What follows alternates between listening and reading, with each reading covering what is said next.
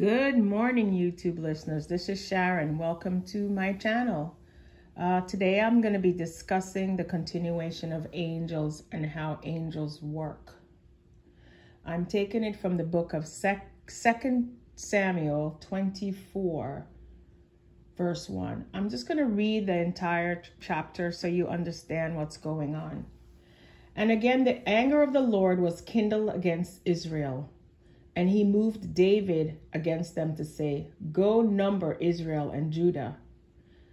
For the king said to Joab, the captain of the host, which was with him, "Go now through all the tribes of Israel, from Dan even to Beersheba, and number you the people, that I may know the number of the people."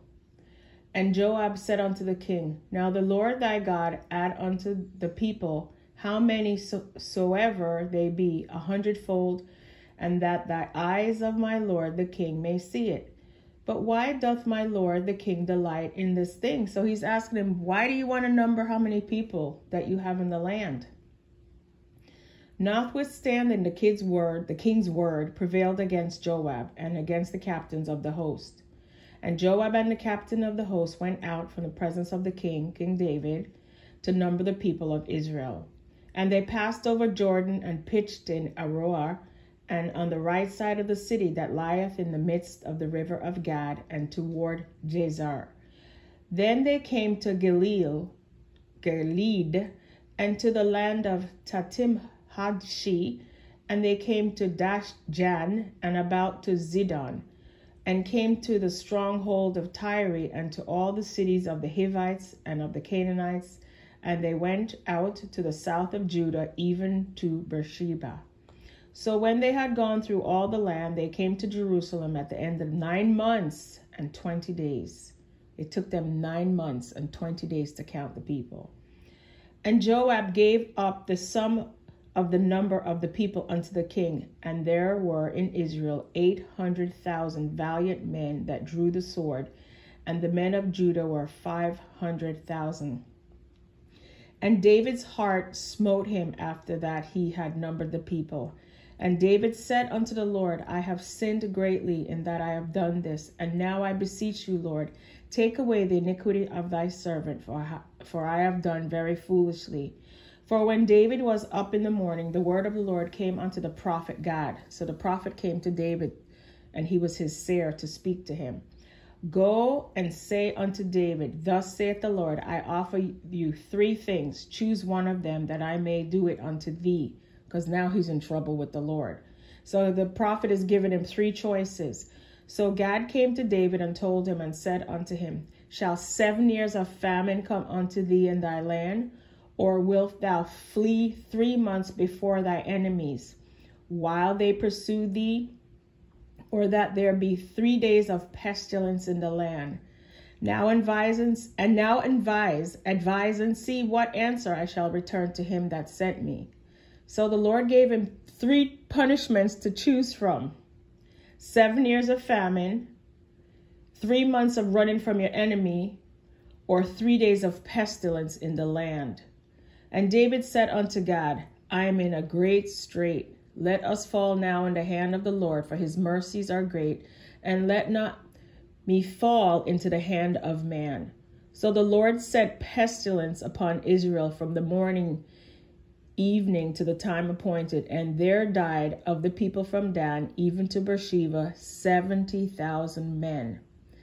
And when the angel stretched out his hand upon Jerusalem to destroy it, the Lord repented him, meaning he changed his mind of the evil, and said to the angel that destroyed the people, "It is enough, now stay thy hand." And the angel of the Lord was by the threshing place of Araunah the Jebusite. So here we have the angel that was sent out by the instructions of God to destroy the people. And the Lord changed his mind and said, "Okay, angel, stop." Because the Lord sends angels to do his bidding. He sends angels to do his job. Remember, he's the creator of heaven and earth, the great I am. He's the King of kings and Lord of lords. He's the God of everything. He created angels. He's not going to come down But he told the angels to go and destroy, because he gave David 3 choices and David chose. Angels are at work. God sends his angels to do his bidding.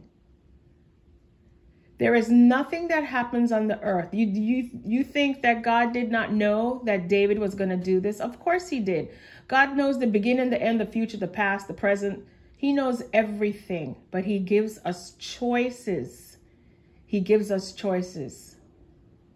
Okay? And even if you make a mistake, just like the Lord repented, God repented and said, okay, angel, hold it right there. Don't kill anymore. The angel of death is who he sent. Okay? Again, I will continue the teaching of angels. Okay? This is an angel that went out to do the bidding of the Lord God, the creator of heaven and earth. Because of one man's disobedience. Thank God we're under the covenant of grace. Thank God we're under the covenant of the New Testament. Thank you, Jesus, for dying on the cross. Because when the Father looks at the mercy seat, he sees the blood of Jesus that was poured on the mercy seat to stay the wrath of God from his people. Okay? The blood of Jesus isn't just to pour I plead the blood of Jesus on my head. No, Jesus did that for you when he poured his blood on the mercy seat. So when the Father gets angry, he looks at the mercy seat and he sees Jesus's blood. And his hand is stayed because he sees the blood of Jesus and what salvation brings to the people of the world. I thank you for subscribing. I thank you for sharing. Please go back and read 2 Samuel chapter 24, verse 1 to 16, and see the angel of the Lord in action. Have a great day. Tomorrow I'll continue some more teachings on angels. Be blessed.